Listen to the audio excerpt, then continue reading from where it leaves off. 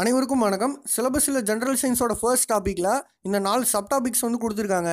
TNPSC வெளியிட்ட official model question பேப்பரில் இந்த 4 சப் டாபிக்ஸ் பற்றின கொஸ்டின்ஸ் பார்த்தாலே இதை பற்றின உங்களுக்கு ஒரு ஜென்ரல் ஐடியா வந்து கிடச்சிரும். கொஸ்டின் பேப்பரில் கேட்கப்படாத ரிமைனிங் சப் டாபிக்ஸ் பற்றின ஒரு அடிப்படை விஷயத்தையுமே வந்து சேர்த்து பார்த்துருவோம்.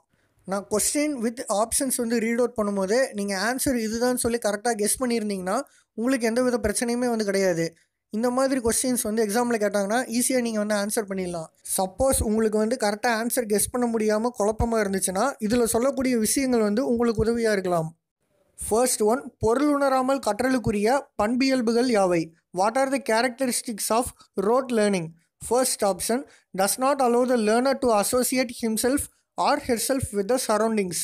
கற்றவர் தன்னை சுற்றியுள்ள சூழலோடு ஒருங்கிணைந்து செயல்பட அனுமதிப்பது இல்லை. செகண்ட் ஒன், இன்ஃபியூசஸ் ரிஜிடிட்டி இன் த திங்கிங் ப்ராசஸ். சிந்திக்கும் முறையில் இறுக்கமான தன்மையை உட்புகுத்துகிறது. Third one, allows the learner to dynamically adapt to the changes in the surroundings.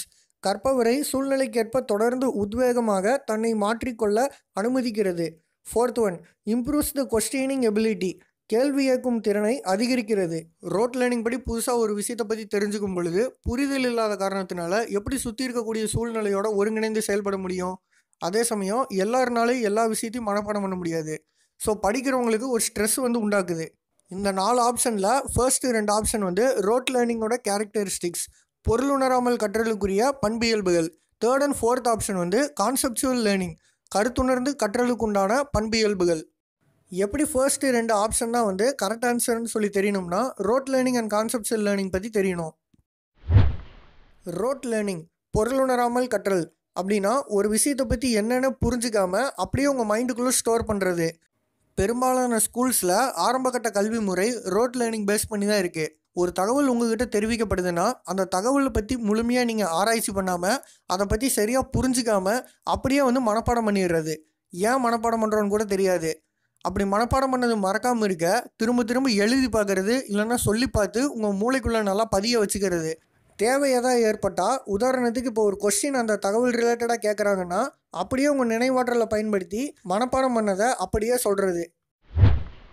Road லேர்னிங்க்கு அப்படியே ஆப்போசிட்டாக இருக்கக்கூடியது தான் மீனிங்ஃபுல் ஆர் கான்செப்சுவல் லேர்னிங், கருத்துணர்ந்து கற்றல். ஒரு விஷயத்தை பற்றி நல்லா புரிஞ்சுக்கிட்டு அதுக்கப்புறமேல அதை மைண்டுக்குள்ளே ஸ்டோர் பண்ணுறது. ஒரு தகவல் உங்கள்கிட்ட தெரிவிக்கப்படுதுன்னா அந்த தகவல் பற்றின ஏன் எதற்கு அப்படிங்கிற ஒரு கேள்வி அறிவு வந்து உங்களுக்கு உண்டாகணும். ரெண்டாவது என்னென்னா, இந்த தகவல் தொடர்பான உங்களுக்கு ஏற்கனவே ஏதாவது விஷயத்தை நீங்கள் கடந்து வந்திருக்கீங்களா அப்படிங்கிற உங்களுடைய அனுபவத்தோடு ஒப்பிட்டு பார்க்கணும். மூணாவது, உங்களுடைய அறிவை வந்து அந்த விஷயத்தில் நீங்கள் பயன்படுத்தணும். அந்த தகவல் பற்றின ஒரு முழுமையான ஒரு கன்க்ளூஷனுக்கு வந்து வரணும். அந்த தகவல் மூலிமா உங்களுக்கு என்ன பொருள் வந்து உணர்ந்தது அப்படிங்கிறத வந்து நீங்கள் தெரிஞ்சுக்கணும். தமிழ்நாட்டில் உள்ள ஒரு சில அரசு பள்ளிகள்லேயும் கிட்ஸு ஸ்கூல்லேயும் வந்து பார்த்திங்கன்னா மாண்டிசோரி கல்வி முறை ஃபாலோ பண்ணுறாங்க. இந்த மாண்டிசோரி கல்வி முறையில் கான்செப்சுவல் லேர்னிங் டெக்னிக்கை வந்து அடாப்ட் பண்ணியிருக்காங்க. Road learning versus conceptual learning, இது ரெண்டில் எது பெஸ்ட்டுன்னு பார்த்தீங்கன்னா கான்செப்சுவல் லேர்னிங் தான் பெஸ்ட்டு. அதுக்காக ரோட் லேர்னிங் வந்து வேஸ்ட் இல்லை. அடிப்படை அறிவு, ஃபவுண்டேஷனல் நாலேஜ் வந்து கட்டமைக்கிறதுல ரோட் லேர்னிங் தான் வந்து பெஸ்ட்டு. உதாரணத்துக்கு 1, 2, 3 தமிழ் எழுத்துக்களான அ, இ, இங்கிலீஷ் ஆல்ஃபபெட்ஸான ஏபிசிடி இதெல்லாம் வந்து மனப்பாடம் பண்ணி தான் ஆகணும். இது எப்படி வந்துச்சு அப்படிங்கிறது வந்து நம்ம ஆராய்ச்சி பண்ணுறதுல எந்தவித பயனுமே வந்து கிடையாது. இது மனப்பாடம் பண்ணால் மட்டும்தான் உடனடியாக ஒரு வேர்டு வந்து நம்ம ஃபார்ம் பண்ணும் போதோ இல்லைனா ஒரு கணக்கு வந்து போடும் போதோ பயனுள்ளதாக இருக்கும்.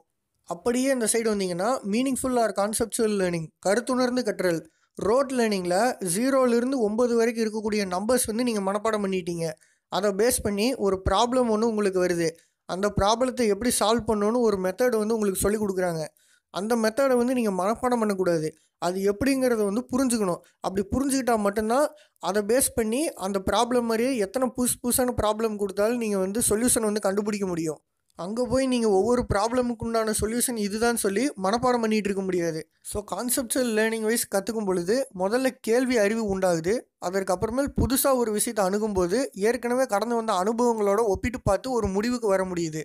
அப்படி அனுபவம் இல்லைன்னாலும் புதுசாக ஒரு விஷயத்துக்கு உண்டான விடையை வந்து கண்டுபிடிக்கிறதுக்கு முயற்சி பண்ண முடியுது. க்ரியேட்டிவிட்டி உண்டாகும்னு சொல்லலாம். Which one of the following is the best antidote to superstitious believes? பின்வருவனவற்றில் மூட நம்பிக்கைகளுக்கான மிக வீரியமான எதிர்மருந்து எது? ஆப்ஷன் ஏ, சயின்டிஃபிக் நாலேஜ், அறிவியல் அறிவு. பி, சயின்டிஃபிக் டெம்பர், அறிவியல் மனப்பாங்கு இல்லைனா அறிவியல் உணர்வு. சி, அன்டெஸ்டட் அண்ட் அன்ப்ரூவன் நாலேஜ், ஆய்வுக்கு உட்படுத்தப்படாத மற்றும் நிரூபிக்கப்படாத அறிவு. டி. ஸ்ட்ராங் ஃபெய்த் இன் லாங் ஹெல்ட் ஐடியாஸ், நீண்ட காலமாக இருந்து வரும் எண்ணங்களின் மீதான நம்பிக்கை. Superstitious believes is a super natural casualty அப்படிங்கிறாங்க. அதாவது மூட நம்பிக்கைங்கிறது இயற்கைக்கு மாறான அமானுஷ்ய காரணங்களை கொண்டதுன்னு சொல்லப்படுது. மூட நம்பிக்கையினுடைய வடிவங்கள் பொதுவாக சடங்குகளாகவும் பழக்க வழக்கங்களாகவும் இருக்குது. மூட நம்பிக்கைகள் பொய்யானவை அப்படின்னு சொல்லி நிரூபிக்கணும்னா உண்மையை கண்டுபிடிக்கிறதுக்கு அறிவை காட்டிலும் அறிவியல் மனப்பாங்கு வளர்த்து கொள்ளப்பட வேண்டியதே சிறந்தது. ஏன் இந்த இடத்துல சயின்டிஃபிக் நாலேஜை விடவும் சயின்டிஃபிக் டெம்பர் சிறந்தது அப்படின்னா, சயின்டிஃபிக் டெம்பருங்கிறது தர்க்கம் லாஜிக்கை அப்ளை பண்ணி பார்க்குறது. எக்ஸாம்பிளுக்கு ஒருத்தர் உங்கள் கண்ணு முன்னாடி மேஜிக் பண்ணி கட்டுறாரு, தண்ணி மேலே நடந்து போகிறாருன்னு வச்சுக்குவோம், இல்லைனா வானத்தில் பறக்கிறாருன்னு வச்சுக்குவோம். அது ஒரு இயற்கைக்கு எதிரான விஷயம். புவியீர்ப்பையே அவர் ஏமாற்றிட்டாருன்னு இங்கே அர்த்தம். அதற்கு பின்னாடி ஒரு கண்டிப்பாக லாஜிக் இருக்கும். சந்தேகமே வேணாம், மேஜிக்குங்கிறது ஒரு சிறந்த கலை. ஆனால் மேஜிக்கு பின்னாடி உள்ள லாஜிக் என்னன்னு பார்க்கணும். ஸோ சயின்டிஃபிக் டெம்பர் இதுக்கு தேவைப்படுது. அவர் தண்ணி மேலே நடந்து போகும்போது அடியில் ஏதாவது பெரிய டேபிள் போட்டிருக்காங்களா, அந்த டேபிளை மறைச்சி வச்சுருக்காங்களான்னு பார்க்கணும். வானத்தில் பறக்கும்போது கிரேன் கட்டி அவர் எங்கேயா தூக்கியிருக்காங்களா அப்படிங்கிறது பார்க்கணும். ஸோ மூட நம்பிக்கைங்கிறது எந்த மதத்தில் இருந்தாலும் சரி, எந்த இடத்துல இருந்தாலும் சரி, அது சட்டப்பூர்வமாக ஒழிச்சா மட்டும் பத்தாது. மக்கள் தங்களுடைய அறிவியல் மனப்பாங்கையும் வளர்த்துக்கணும்னு சொல்லி நம்ம இந்திய அரசியலமைப்பே சொல்லுது. Next one, what are the characteristics of scientific temper? அறிவியல் மனப்பாங்கின் பண்பியல்புகள் யாவை? First one, questioning others ideas irrespective of their social position. மற்றவர்களின் கருத்துக்களை அவர்களின் சமூக நிலையை பொருட்படுத்தாமல் கேள்விக்குள்ளாக்குவது. இது கரெக்டு. எக்ஸாம்பிளுக்கு, இந்த சொசைட்டியில் ஒருத்தர் பெரிய ஆளாக இருக்காரு அப்படிங்கிறக்காக அவர் என்ன சொன்னாலும் அப்படியே நம்பணும்னு எந்த அவசியமே கிடையாது. அவரை கேள்வி கேட்கலாம். அறிவியல் மனப்பாங்கு உள்ளவங்க கண்டிப்பாக கேள்வி கேட்பாங்க. Second one, analysing others opinions. மற்றவர்களின் கருத்துக்களை பகுப்பாய்வு செய்வது. அவர் சொன்னதில் உண்மைத்தன்மை எவ்வளோ இருக்குது அப்படிங்கிறது பகுப்பாய்வு செய்யணும். Third one, அப்ளைங் logic. தர்க்கத்தை பயன்படுத்துவது. இது போன கொஸ்டின்லேயே சொல்லிட்டோம். Fourth point, in the view of others' social position, accepting their ideas without questioning or analyzing them.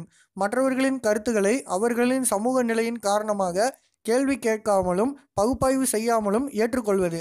இது ஒரு தவறான விஷயம். So first 3 பாயிண்ட்ஸும் correct. Which one of the following statements are true in respect of solar Eclipse? கீழே கொடுக்கப்பட்டுள்ளனவற்றுள் சூரிய கிரகணம் தொடர்பான சரியான கூற்றுகள் எவை? First statement, it occurs on new moon days when the moon is between the sun and the earth. Thus the moon obscures a part of sun viewed from the earth.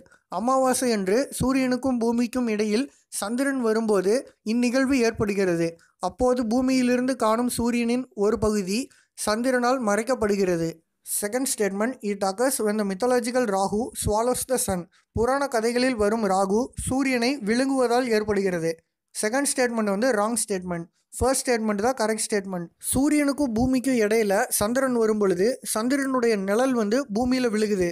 அப்போ அந்த பகுதியில் இருக்க மக்கள் சூரியனை பார்க்கும் பொழுது சூரியனுடைய ஒரு பகுதி சந்திரனால் மறைக்கப்பட்டிருக்கும். அதுதான் சூரிய கிரகணம், சோலார் எக்லிப்ஸ். இது எப்போ நடக்கும்னா அமாவாசை அன்னைக்கு, நியூ மூன் டேஸ் அன்னைக்கு தான் நடக்கும். முன்னாடி சொன்னது போலவே பூமியில் உள்ள ஒரு குறிப்பிட்ட பகுதிகளில் இருந்து தான் முழு சூரிய கிரகணத்தை பார்க்க முடியும். இது ஒரு சில நிமிடங்களுக்கு தான் நீடிச்சிருக்கும். ஏன்னா பூமி சூரியனை சுற்றி வருது, சந்திரன் பூமியை சுற்றி வருது. இது சூரியனுக்கும் சந்திரனுக்கும் இடையில பூமி வரும் பொழுது பூமியினுடைய நிழல் சந்திரனை மறைக்கும். அதுதான் சந்திர கிரகணம், லூனார் எக்லிப்ஸ்ன்னு சொல்லுவாங்க. அது ஃபுல் மூன் டே, பௌர்ணமி அன்னைக்கு தான் நடக்கும். அதற்காக எல்லா அமாவாசையும் எல்லா பௌர்ணமியிலையுமே சூரிய சந்திர கிரகணங்கள் நடக்கிறது இல்லை. ஒரு வருஷத்தில் குறிப்பிட்ட தினங்களில் மட்டும்தான் குறிப்பிட்ட பகுதியில் வாழக்கூடிய மக்கள்னால இந்த சூரிய சந்திர கிரகணங்களை பார்க்க முடியும். பூமி தன்னைத்தானே சுற்றிக்கிறதுனால பகல் இரவு உண்டாகுது. அதனால் பகலில் பார்க்கக்கூடிய சூரிய கிரகணத்தையும் இரவில் பார்க்கக்கூடிய சந்திர கிரகணத்தையும் பூமியில் எந்த பகுதியிலிருந்து பார்க்குறோங்கிறத பொறுத்து தான் இருக்குது. அறிவியல் ரீதியாக இந்த யூனிவர்ஸில் பிளாக் ஹோலை தவிர ராகுனால மட்டும் இல்லை, வேறு எதாலையுமே சூரியனை விழுங்க முடியாது. ஸோ ஃபர்ஸ்ட் ஸ்டேட்மெண்ட் மட்டும்தான் correct. Option A is the answer. Already இந்த வீடியோவில் பார்த்தீங்கன்னா பகுத்தறிவு, power of reasoning R rationalism டாப்பிக்லேருந்து கேட்ட கொஸ்டினுக்கு உண்டான எக்ஸ்பிளனேஷன் பார்த்தாச்சு. ரேஷனலிசம், பகுத்தறிவுங்கிறது ஒரு விஷயத்தை பற்றி முழுமையாக ஆராய்ச்சி பண்ணி எது சரி எது தவறு, எது உண்மை எது பொய்ங்கிறத உண்மையான மற்றும் நிரூபிக்கக்கூடிய ஆதாரங்களை கண்டறியக்கூடிய அந்த அறிவு. Last one is a related polity question. Which feature of Indian Constitution stipulates that it shall be the duty of every citizen of India to develop the scientific temper, humanism, the spirit of inquiry and reform?